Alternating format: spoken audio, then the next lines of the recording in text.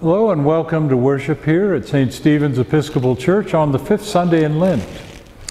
A reminder, UTO boxes. I'm not sure when we're going to collect them, but keep adding to them for the season of Lent and perhaps even longer. We'll welcome them all back heavy and full of hope for the mission of the church. Also, we will have Holy Week services on video for Palm Sunday, Maundy, Thursday, Good Friday, and Easter. Easter Vigil will be live in the backyard of St. Stephen's Church, Saturday, April 3rd at 7 p.m. We invite those who would like to attend. You will have to wear a mask. We'll be safely distanced, but it will also require you to make a reservation, if you would please, by calling the church office so we have an idea how many to plan for. We're looking for about 40 people as a maximum number. So if you intend to come, please get your name on the list. Let us prepare our hearts to worship God.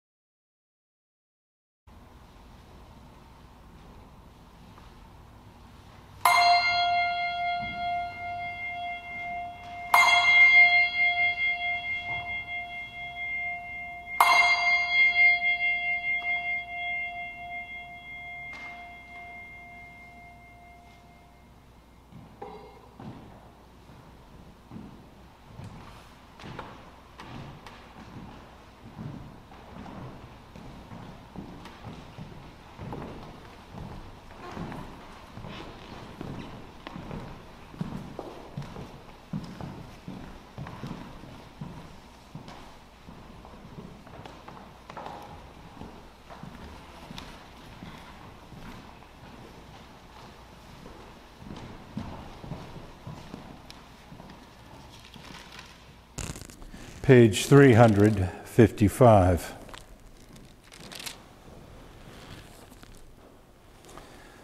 Bless the Lord who forgives all our sins.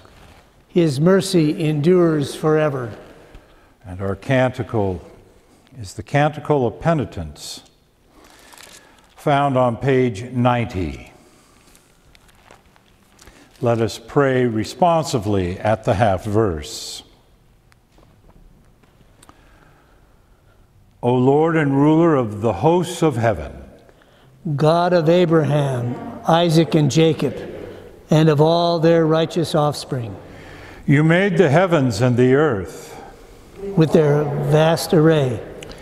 All things quake with fear at your presence. They tremble because of your power. But your merciful promise is beyond all measure. It surpasses all that our minds can fathom. O Lord, you are full of compassion, long-suffering and abounding in mercy. You hold back your hand. You do not punish as we deserve. In your great goodness, Lord, you have promised forgiveness to sinners, that they may repent of their sin and be saved. And now, O Lord, I bend the knee of my heart and make my appeal sure of your gracious goodness. I have sinned, O Lord, I have sinned. And I know my wickedness only too well. Therefore I make this prayer to you. Forgive me, Lord, forgive me.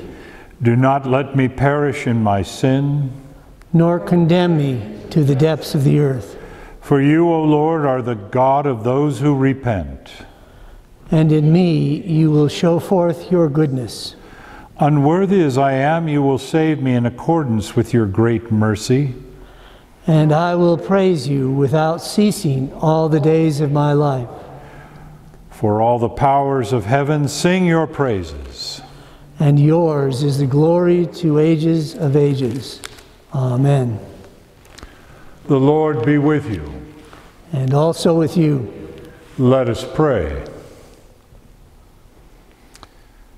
Almighty God, you alone can bring into order the unruly wills and affections of sinners. Grant your people grace to love what you command and desire what you promise. That among the swift and varied changes of the world, our hearts may surely there be fixed, where true joys are to be found. Through Jesus Christ our Lord, who lives and reigns with you in the Holy Spirit, one God, now and forever. Amen. Amen. Please be seated.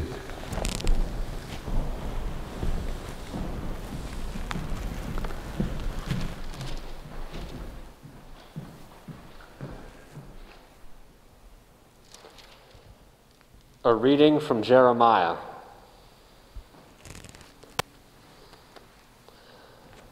The days are surely coming, says the Lord, when I will make a new covenant with the house of Israel and the house of Judah.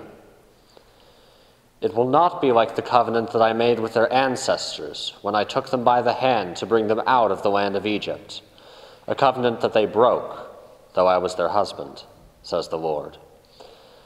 But this is the covenant that I will make with the house of Israel after those days, says the Lord. I will put my law within them, and I will write it on their hearts, and I will be their God, and they shall be my people. No longer shall they teach one another, or say to each other, Know the Lord, for they shall all know me, from the least of them to the greatest, says the Lord. For I will forgive their iniquity, and remember their sin no more. Hear what the Spirit is saying to the church.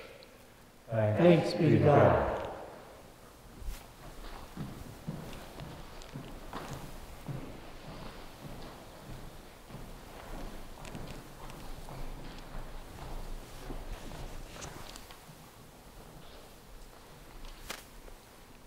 Please rise in body or in spirit for the praying of Psalm 51, found on page 656 of the Book of Common Prayer.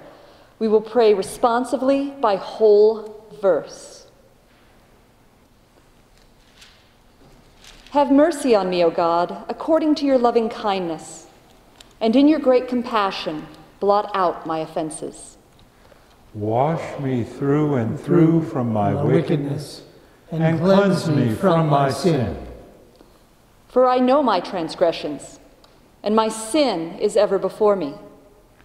Against you only have I sinned, and done what is evil in your sight. And so you are justified when you speak, and upright in your judgment. Indeed, I have been wicked from my birth, a sinner from my mother's womb. For behold, you look for truth deep within me, and will make me understand wisdom secretly. Purge me from my sin, and I shall be pure. Wash me, and I shall be clean indeed. Make me hear of joy and gladness, that the body you have broken may rejoice. Hide your face from my sins, and blot out all my iniquities. Create in me a clean heart, O God, and renew a right spirit within me. Cast me not away from your presence, and take not your Holy Spirit from me. Give me the joy of your saving help again, and sustain me with your bountiful Spirit. I shall teach your ways to the wicked, and sinners shall return to you. Deliver me from death, O God, and my tongue shall sing of your righteousness, O God of my salvation. Open my lips, O Lord, and my mouth shall proclaim your praise. Had you desired it, I would have offered sacrifice, but you take no delight in burnt offerings. The sacrifice of God is a troubled spirit, a broken and contrite heart, O God. You will not despise.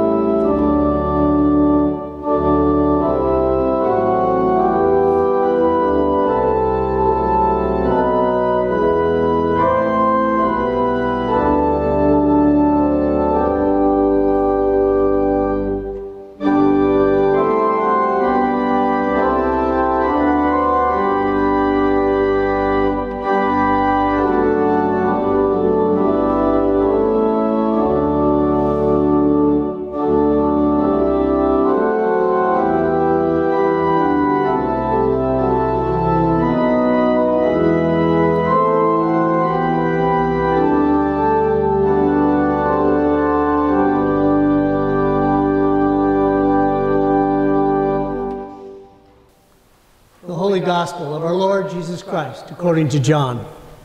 Glory to you, Lord Christ. Now among those who went up to worship at the festival were some Greeks.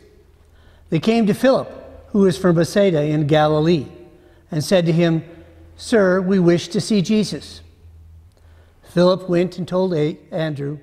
Then Andrew and Philip went and told Jesus. Jesus answered them, "The hour has come for the Son of Man to be glorified. Very truly I tell you, unless a grain of wheat falls into the earth and dies, it remains just a single grain. But if it dies, it bears much fruit. Those who love their life lose it, and those who hate their life in this world will keep it for eternal life. Whoever serves me must follow me, and where I am, there will be my servant be also. Whoever serves me, the Father will honor. Now my soul is troubled, and what should I say? Father, save me from this hour? No, it is for this reason that I have come to this hour. Father, glorify your name." Then a voice came from heaven. "I have glorified it, and I will glorify it again." The crowd standing there heard it and said that it was thunder. Others said, "An angel has spoken to him." Jesus answered, "This voice has come for your sake, not for mine. Now is the judgment of this world. Now the ruler of this world will be driven out. And I, when I am lifted up from the earth, will draw all people to myself." He said this to indicate the kind of death he was to die. The Gospel of the Lord. Praise to you, Lord Christ. Please be seated.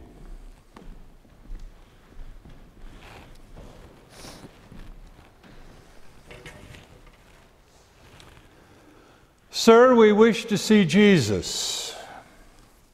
For people of faith, people of no faith, and everybody in between, this, I think, is a common desire for anybody who's heard the story of Jesus. I want to see him. It could be an intellectual pursuit, a faith pursuit, a broad spiritual pursuit. They want to know, is he really the one that we read about in the Gospels? There's a curiosity in all that. Will he work a miracle for me if I see Jesus? Will Jesus enlighten me, teach me some hidden truth to enrich my soul or to enrich my pocketbook? But as in the Gospel passage from John, and as it is in our life, Jesus does not fit into the boxes of our desires. True to form, there is always something more to meeting Jesus than we can ask or imagine.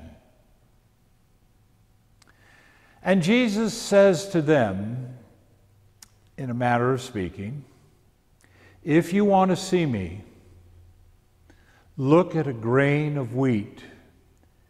It falls to the ground, it dies, and it bears much fruit.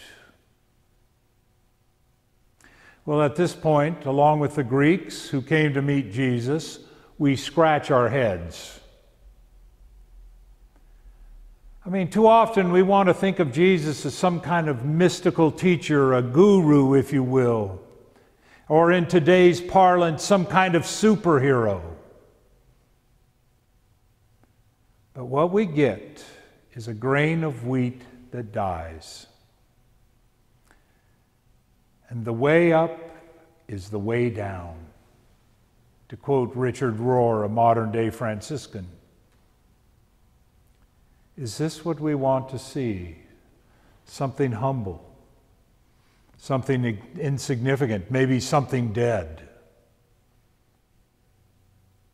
But this is the way of the cross. And we are called to follow and serve in this way of the cross. falling to earth, that your life becomes like the grain of wheat. That there is a kind of dying every day we do to ourselves. Every day there's an opportunity to say no to the things that distract us from God and yes to God. But it's even more serious, this falling to earth and dying. Saint Benedict said, day by day, remind yourself you're going to die.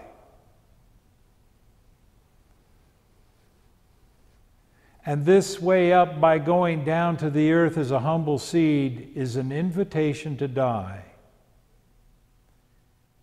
But it is also an invitation to your freedom.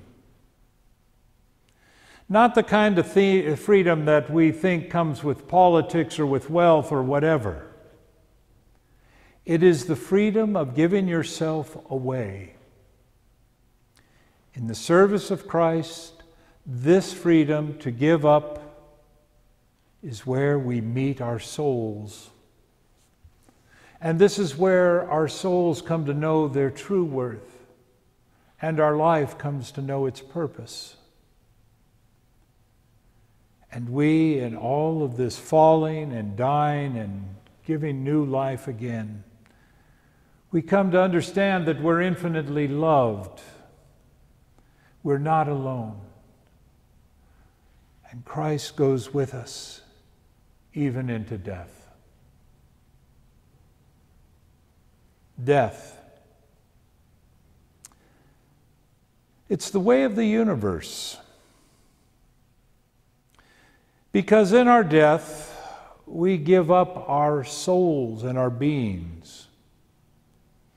Plants and animals, stars and the brave souls of this world have given themselves up for millennia upon millennia. That the next generation has something to build upon. The humility, the humus of their life gives birth to the next life, gives birth to the future, and that's what we're called to. Jesus teaches in verse 25 to hate and lose your life. Well, that doesn't sound very appealing. But trying to hang on to your life is futile. If death is looking for you, death is going to find you. Don't waste your time with those attachments that sap your holy energy.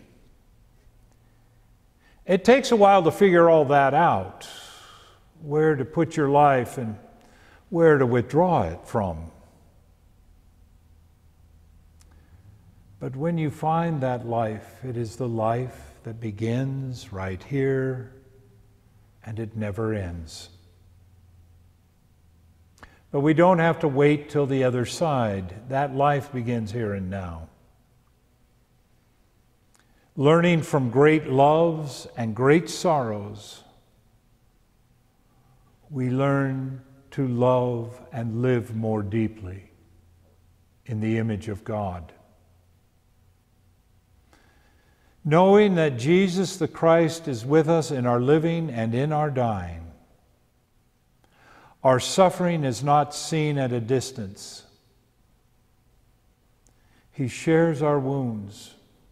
He comes to us to heal our wounds so that they're not passed on to the next generation.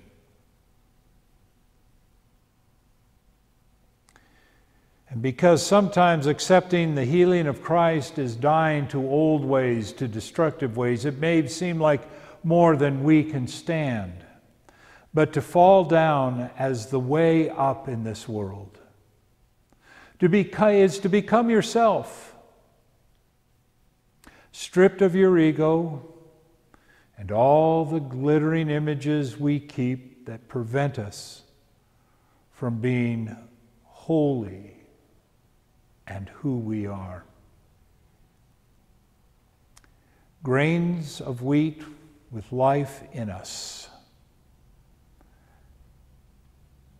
That's who Jesus said He was and who we all are. People want to see Jesus. They still want to meet Jesus today. I mean, the problem is sometimes we who bear His name don't make Him all that attractive.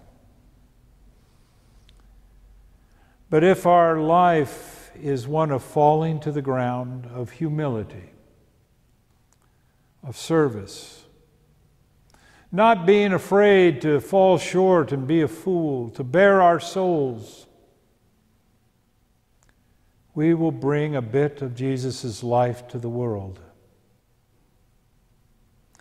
In the Old Testament that Will read, Jeremiah talked about a new covenant, a new relationship with God. And I think that's what people want in this world. They want a relationship with God.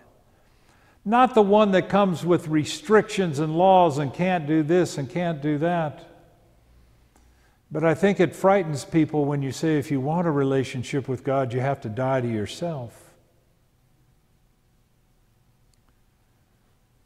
But you weigh that against the way the world wants God to be, of one of power, of shouting, of excluding. There has to be a better way. I think folks want to meet Jesus. They want to see Jesus. They want to sit with Him, eat with Him. Well, the truth is, you and I might be all they get. Fall humbly to the ground. Amen.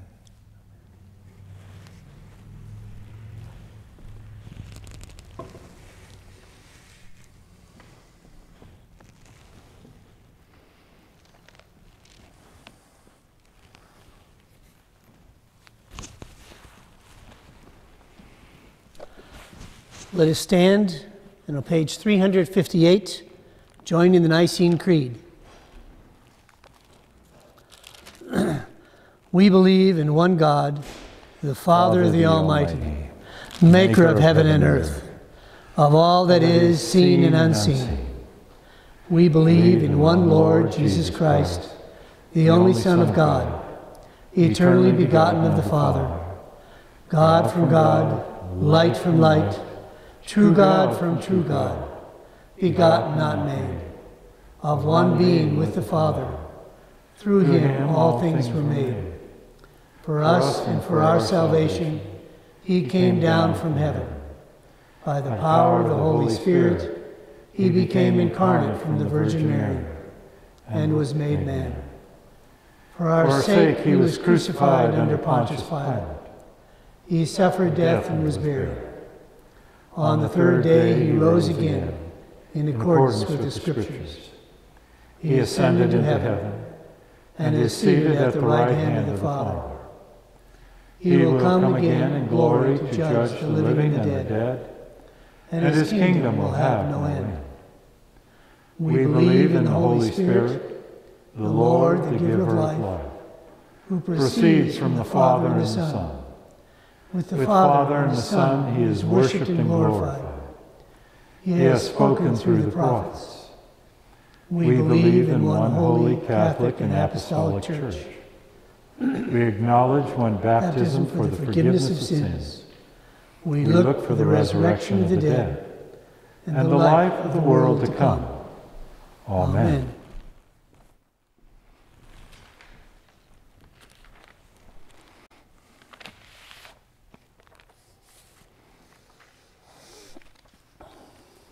Let us pray for the Church and for the world. Grant, Almighty God, that all who confess your name may be united in your truth, live together in your love, and reveal your glory in the world. May we have the courage to be Jesus' disciples and to walk in the way of love. Lord, in your mercy, hear our prayer. Guide the people of this land and of all the nations in the ways of justice and peace, that we may honor one another and serve the common good.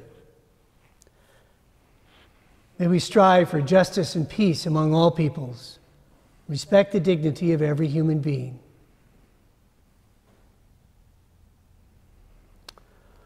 Lord, in your mercy, hear our prayer. Give us all a reverence for the earth as your own creation, that we may use its resources rightly in the service of others and to your honor and glory. May we see the new life in the seeds that are growing. We give thanks for the new life surrounding us in our gardens. Lord, in your mercy, hear our prayer. Bless all whose lives are closely linked with ours, and grant that we may serve Christ in them and love one another as he loves us.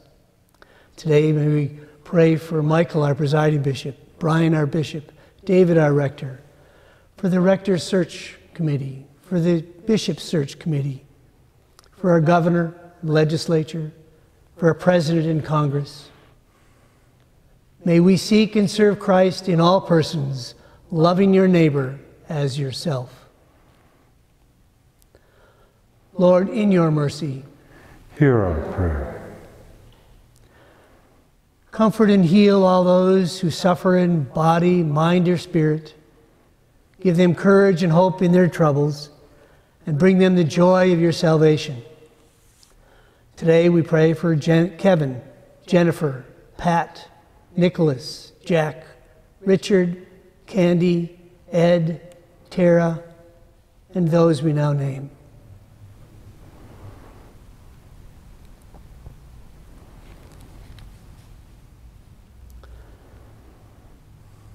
Lord, in your mercy, hear our prayer. We commend to your mercy all who have died, that your will for them may be fulfilled. And we pray that we may share with all your saints in your eternal kingdom. We pray today for Josh Holden, Nevada McGregor, Malin Nichols, Betty Bufford, and those we now name.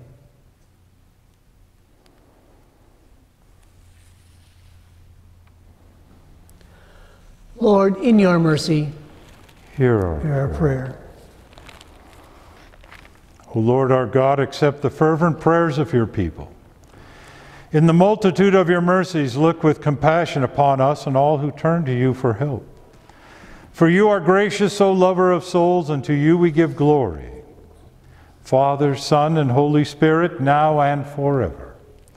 Amen. Amen. Let us confess our sins against God, our neighbor, and ourselves.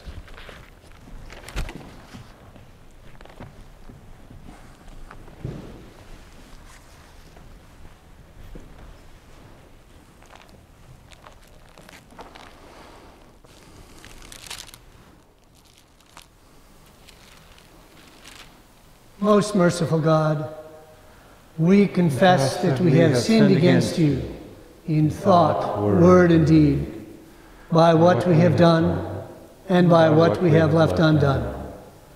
We have not loved you with our whole heart. We have not loved our neighbors as ourselves. We are truly sorry, and we humbly repent. For the sake of your Son, Jesus Christ, have mercy on us and forgive us, that we may delight in your will and walk in your ways, to the glory of your name.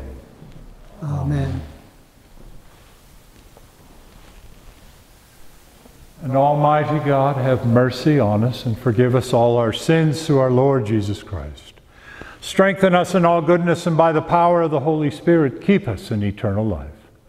Amen. Amen. And the peace of the Lord be always with you. And also with you.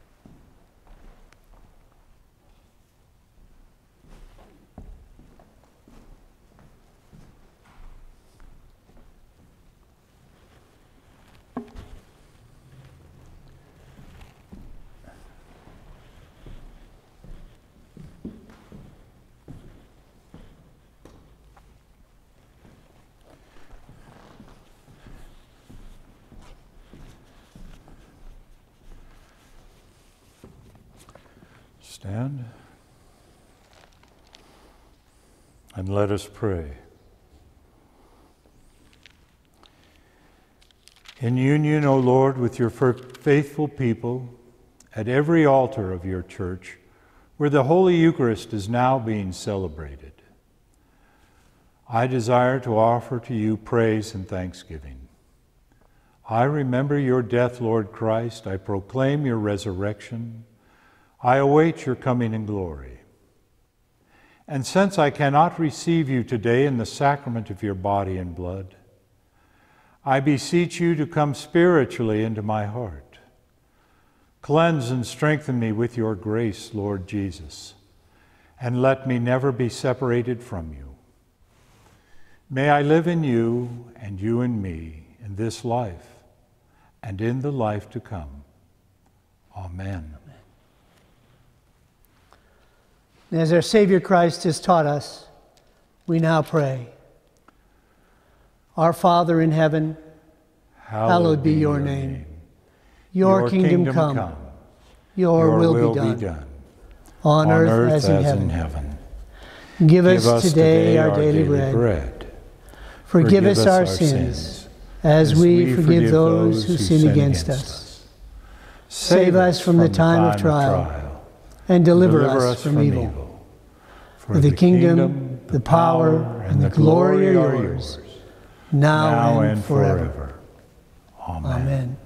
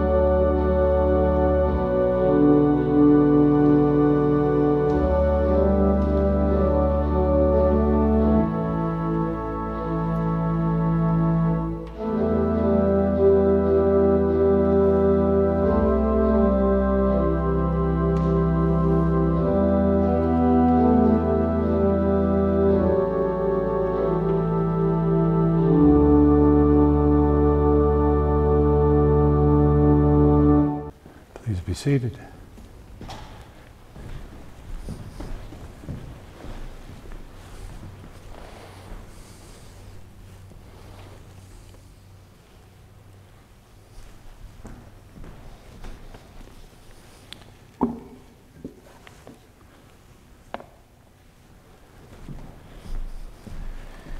And in birthdays and anniversaries this week, on March 15th, Emily Wetstein celebrated her birthday, and since I was there, I can tell you she's 33 years old.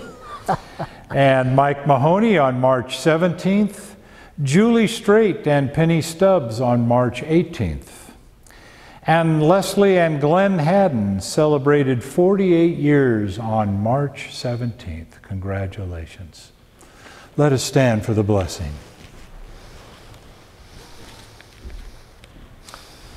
Go from here in peace. Remember the poor. Be kind and gracious to one another. And the blessing of God Almighty, Father, Son, and Holy Spirit, the one God and Mother of us all, be upon you and remain with you from this day forth and forevermore. Amen. Amen.